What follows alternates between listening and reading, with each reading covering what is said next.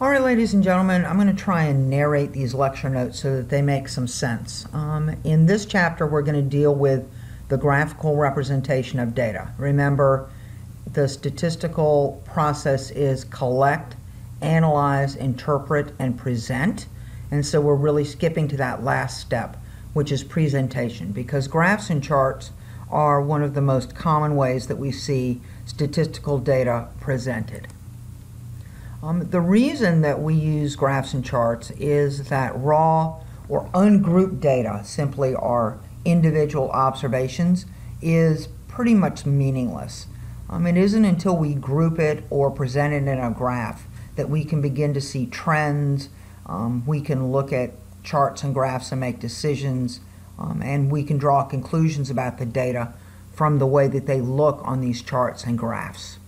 So there are really two types of charts and graphs that we concern ourselves with, and those are quantitative graphs and qualitative graphs. When we look at quantitative graphs, generally that means we have either interval or ratio level data, and we can represent them by histograms, which are a type of specialized bar chart, frequency polygons, which are a cumulative frequency graph, ogives, which is another cumulative frequency graph, dot plots, which are good for small data sets where we represent each individual data point in our data set by a dot on the graph, and then stem and leaf plots, which you're probably familiar with. We break each data point into a stem and a leaf, and we can begin to see patterns and shapes in the data. If we only have ordinal or nominal level data, then usually we'll represent it in one of these qualitative graphs. Pie charts, bar charts, and then one that's very specialized is a Pareto chart. All of the qualitative and quantitative graphs presume that we only have one variable. In other words, we're only looking at one thing: height, weight, distance, age, color, brand, make, model. When we have two variables, then we use scatter plots, which are, you probably remember from your math class, are X, Y charts. We have an X variable charted on one axis and a Y variable charted on the other. So, moving from ungrouped to group data, the way that we do that is a frequency distribution. You've used frequency distributions, you just didn't know it. So if you've ever filled out a survey where they say, what is your age? And one of the choices is between 20 and 30, 31 and 40, 41 and 50. Those are frequency distributions. They summarize the data in terms of bins or classes. So they'll pass out the survey, everybody will bubble in the bubble that applies to their age, and then they'll go back and they will literally tally up the number of responses they got in each class or each bin, and they can then chart that and begin to see patterns or trends in terms of the age of the people that they surveyed. They vary in shape. The shape is determined by the data and are generally constructed based on what the researcher is trying to do or the question they're trying to answer. When we look at this idea of bins or classes, there's some hard and fast rules that we have to follow. So we know the classes have to be mutually exclusive and exhaustive. When we talk about mutually exclusive, we mean that no data point could ever be placed in more than one class. Each data point has to have a home and only one home. And when we talk about exhaustive, what we mean is every data point has to have a location. It has to have a bin. So when we get to the end of our data, we have exhausted all of it, and it's all gone into a bin or a class. The classes also have to be contiguous and non-overlapping. That means they need to bump right up against one another. So in other words, if I look at from 5 to 10, and then from 10 to 20, and 20 to 30, what I know is those don't overlap. And the reason they don't overlap is because the way that we read a bin is from 10 up to, but not including 20. From 20 up to, but not including 30. From 30 up to, but not including 40. And that makes them contiguous and non-overlapping. So the rule to follow is making sure that each observation fits into one and only one bin or class.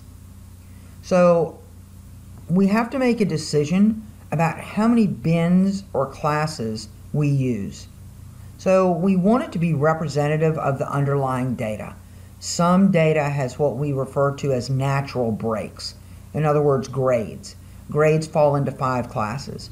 You have from 0 to 59 is an F, from 60 to 69 is a D, from 70 to 79 is a C, and so forth. Sometimes we don't have those natural breaks, and no one has told us how many classes to use. In that case, we use what's referred to as a 2 to the K rule, where K represents the number of classes in our distribution. And when we do the math and raise 2 to the power of K, our result is larger than N, where N represents a sample size.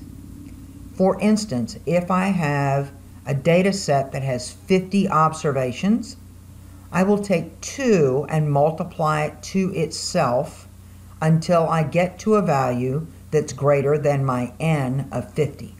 So I would say 2 times 2 is 4, times 2 is 8, times 2 is 16, times 2 is 32, times 2 is 64. So I have to raise 2 to the 5th power before I get to a number greater than 50. And in that case, that value of K, the number of 2's that you used, will represent the number of classes. So when we look at constructing a frequency distribution, there's literally 5 steps. First, I have to determine the range of the data, and that's good old-fashioned difference between the highest and the lowest number. So I'm going to take the highest number, I'm going to subtract the lowest number, and that's going to give me the range. Then I'm going to set the range aside for a little while, and I'm going to turn around and determine the number of classes. Remember, we said we want, don't want too many because then the data sliced too thin. If we get too few, we've clumped it together and you don't get any real shape out of the data. A lot of times people will say that somewhere between 5 and 15 classes is customary, but that's not a hard and fast rule. If your data fits best into 4 or is better represented by 20, then you make that decision as the researcher. If we don't have the naturally occurring splits, again, we're going to use that 2 to the K rule. So we're going to take step 1 and step 2, and we're going to use it in step 3 to determine the width of the class interval or bin. And we're going to take the range that we found in step 1, we're going to divide it by the number of classes we found in step 2, and we are going to then round that up to the next whole number. Even if range divided by number of classes is a whole number, we want to move one number further. We want to make our class one number wider And the reason for this is that if you make your class widths too small, when you get to the last class, your very largest data points are not going to have a home. They're not going to have any place to be put, and you're going to get to start all over again. So you'll only do that once. So then we're going to construct the classes or bins. So I'm going to look at my data, and I'm going to find the lowest value in the data set, and I'm going to set that as the lower boundary of the first bin or class. I'm then going to take that lower class limit, and I'm going to add the class width, and that will give me the upper class limit. Then I'm going to take that upper class limit, it's going to become the lower class limit of my next class. I'm going to add the width, and I'm going to have an upper class limit. I'm going to take that second upper class limit, I'm going to make it the lower boundary for my third class. I'm going to add the width. I'm going to come up with the upper class limit for the third class. And I'm going to keep doing that until I have the number of classes that I determined in step 2. In step 5, I'm literally going to quote-unquote place each data point into the class. In other words, I'm going to look at my classes, I'm going to look at my data, and I'm going to say, wow, the value of 12 falls into the third class. I'm going to make a tick mark or a tally mark, and I'm going to cross that one off. Then I'm going to find the number 25. I'm going to say, oh, that goes in my fourth class. I'm going to make a tally mark or a tick mark. In that class, I'm going to cross off that data point, and I'm going to move to the next. And I'm going to continue to place a tick mark for every data point into the class. And when I'm done, the number of tally marks in each class will represent the class frequency. So here's one that I did based on chicken weights. So what we did was we gave chickens various types of feed and supplements, and we looked at their growth weight.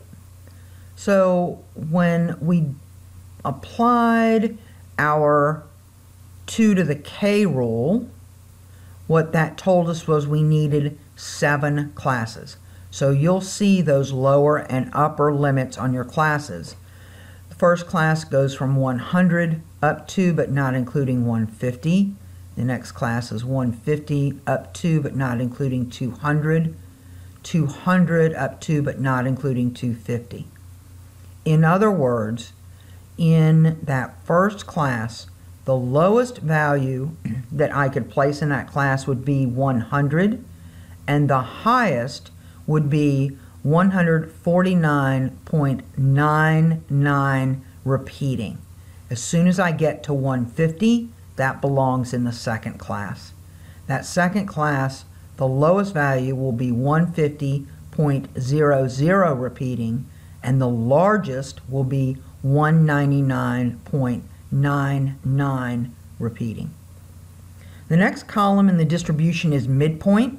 And the midpoint is simply the center of each one of those classes. So what you'll see is for the first class, we took 100 plus 150. That gave me 250. The halfway point at 250 is 125. So in other words, to get the class midpoint, add the lower and upper limit and divide it by 2. So 150 plus 200 gave me 350. 350 divided by 2 is 175. That gives me that class midpoint. The next column you see simply shows the width, and we represent that so that someone using our frequency distribution would know that all of our classes had the exact same width, and the width is 50. The next column is frequency. Frequency is simply the number of tick marks that I made when I was sorting my data or dumping my data into these classes and bins. So from looking at this distribution, I know that 7 of my observations were between 100 and 149.99 repeating. In the class from 250 to 300, there were 13 observations that were between 250 and 299.99. And I continued to move these tally marks to create the frequency until all of my observations had been placed in the distribution. What you know from looking at that column is that there were 71 of these chicken weight observations in my data set. The sum of your frequency column must always equal n, or the number of observations that you have in your sample or your data set. The next column is relative percentage, and what that gives me is relative to the entire distribution, what percentage of my observations fell in any one class. The way that relative percentage was derived was I took the class frequency and divided it by the total number of observations that I had. So for the first class, I took 7 divided by 71, gave me 9.9%. The second class, 10 divided by 71, gave me 14.1%. 15 divided by 71 gave me 21.1%. So to come up with relative frequency, I took the class frequency divided by the total number of observations. And when I get to the end of that relative percentage column, it should sum up to 100%. The last two columns in our distribution are cumulative or running total frequencies and relative percent. So it's simply a running total. The same way that you keep a running total if you play gin rummy or your GPA. I begin my cumulative frequency by taking the frequency of the first class. For my second one, I take the frequency of the first class plus the frequency of the second class. So 7 plus 10 gave me 17. I took the 17, I added the next class of 15, that gave me 32. I took the 32, I added the frequency of 13, that gave me 45. I took the 45, I added the 17, it gave me 62. I took the 62, I added the 7, it gave me 69. And when I added the 69 and the 2 observations from the last class, it gave me 71. The last value in a cumulative frequency column should be the same as the number of observations in your data set. So now the column that is cumulative percentage, I've done the same running total, except this time, instead of using frequencies, I used the percentages. So I did it the exact same way. I started with 9.9. I came down and added the 14.1, gave me 23.9. Took the 23.9, I added the 21.1, gave me 45.1, and so forth. So when I got to the bottom of the cumulative percentage, my last value should have been 100%. What that tells me is 100% of my data has been accounted for in terms of relative percentage. If you go back to your lecture notes, the ones you have posted, this is simply a summary of what I just talked about, how we came up with the midpoint, what the frequency is, how we get the relative frequency, the cumulative frequency as a running total, and the cumulative percentage frequency. So this is the first of the charts that we can construct from a frequency distribution, and it is a histogram. It plots the class limits or the class boundaries on the x-axis and the frequencies in the y-axis. So that first bar on your histogram represents the class from 100 up to but not including 150. The second bar is the second class, 150 up to 200. The third bar is 200 up to 250. So if we went back and looked at our distribution, you can see that the upper and lower limits coincide with these individual. So this is the first class, this is the second class, the third, the fourth, the fifth, the sixth, and our seventh. The next graph that we look at is a frequency polygon. And what you can see is that these inflection points, let me get my pen back, give me my pen. These inflection points are the class midpoints. So if we drew a straight line down, we would know that this was the class midpoint of the first.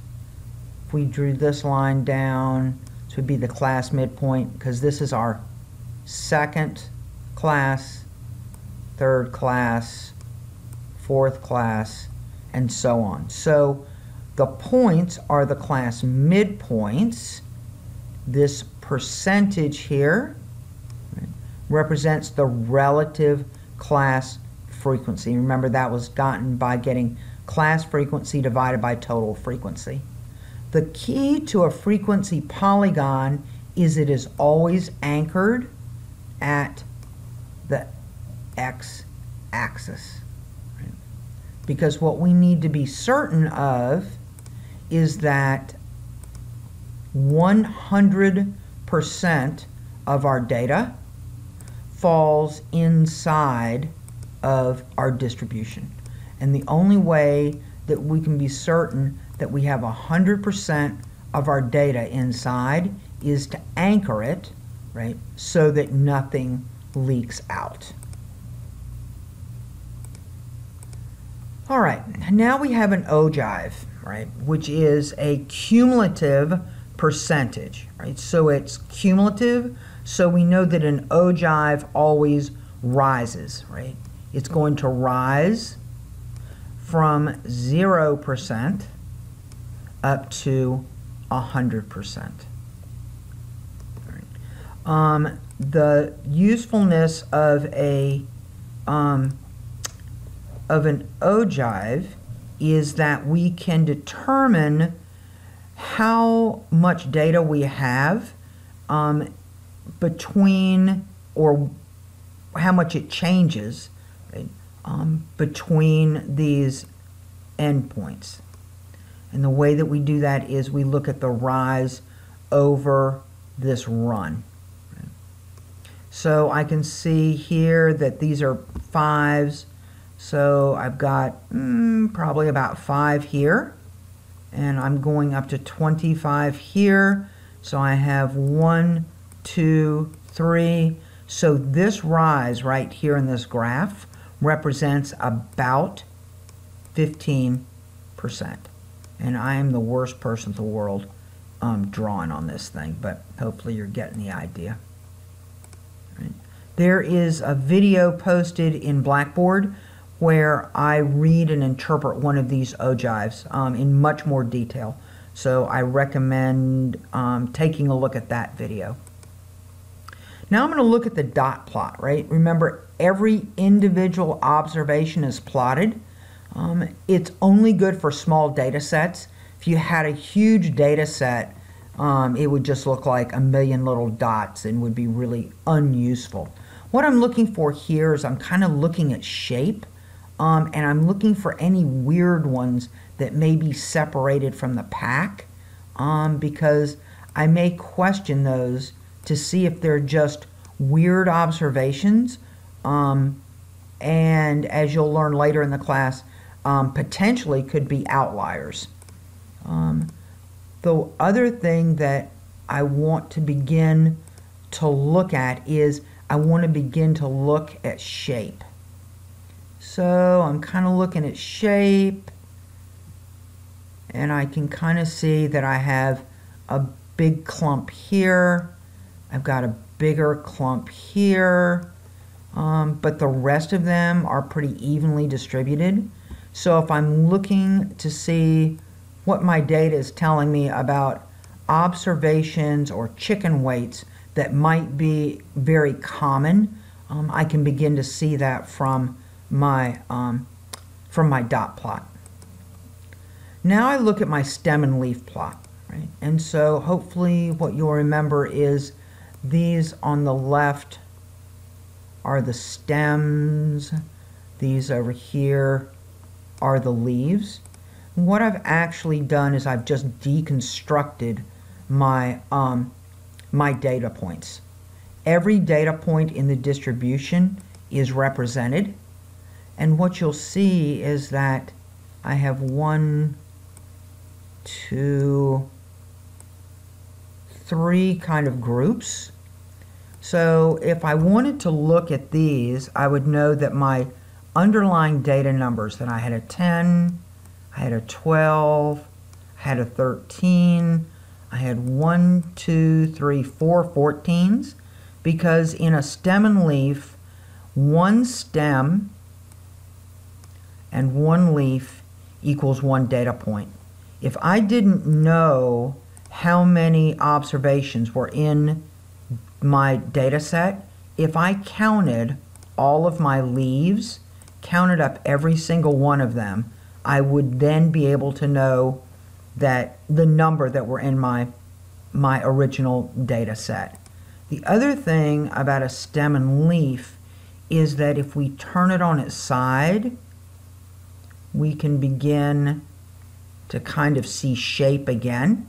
Remember, this is all about interpreting and presenting data in a way that it's meaningful.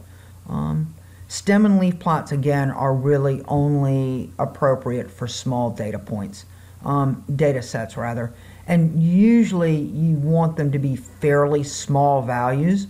Once you begin to construct stem and leaf plots with data points that are measured in hundreds or thousands, they become very confusing and much less useful.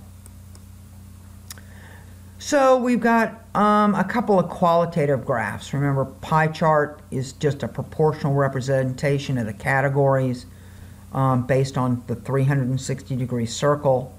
Bar chart is a frequency of one or more categorical, right, variables. When we talk about categorical variables, really what we're talking about is either nominal or ordinal level data. And then we have a Pareto chart, which is a quality chart that tracks defects. It's very specialized, and it's used when we do quality improvement in industry. So I'll show you an example of each.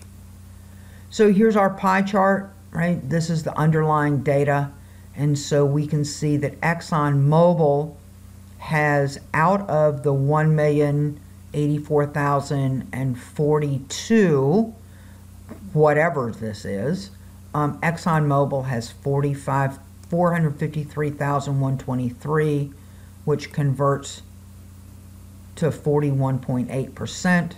So we know that this slice of ExxonMobil's pie here is that 41.8%. I feel comfortable that everybody's seen and worked with pie charts. Bar charts are simply two or more categories on one axis. So we know that if this is the amount spent, we can see here for miscellaneous, it's $93.72. So that falls just shy of 100. If we looked at clothing and accessories, that would be this bar here. And we know it was 134.40, so it's a little bit shy of 150.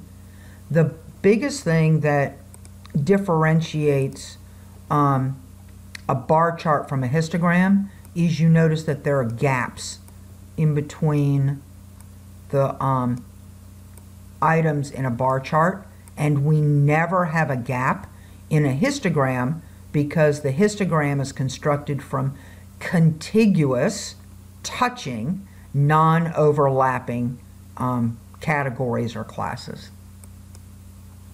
This is our Pareto chart, and what you'll see is that it tracks the frequency of defects, and it always goes from most common cause to least common. So when I look at this Pareto chart, I know that poor wiring is the #1 cause of defects or problems, and it allows me to then focus in on that when I'm doing process improvement. In courses where we study non-parametric statistics, the Pareto chart plays a big role. I simply want you to know that it's a specialized type of bar chart that tracks root cause failures or reasons for poor quality. And then last but not least is this bivariate scatter plot, right? So I'm going to show you what we know is every one of these dots represents a value from the x-axis and a value from the y. I think you remember this from probably pre-calculus.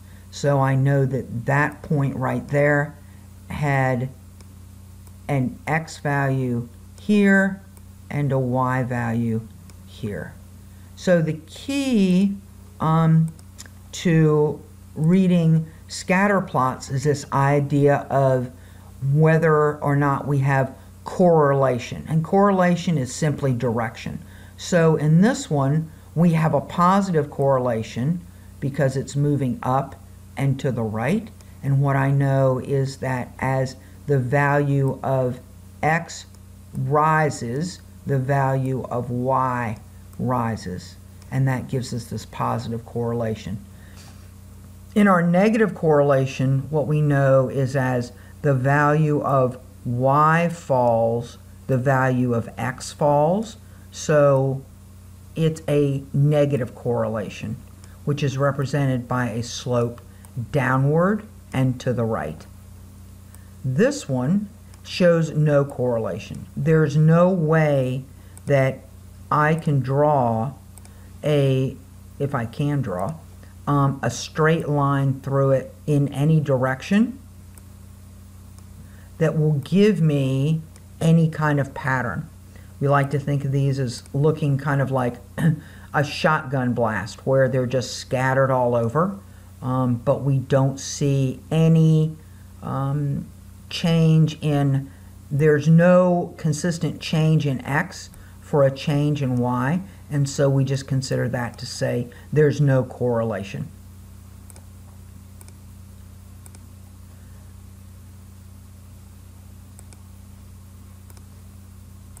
So that takes us to the end of the lecture notes. I recommend that you look at some of the videos that are posted in the module content for a more detailed explanation of some of these. But hopefully narrating the best that I could, these lecture notes will help you get through Module 2 until I see you in class.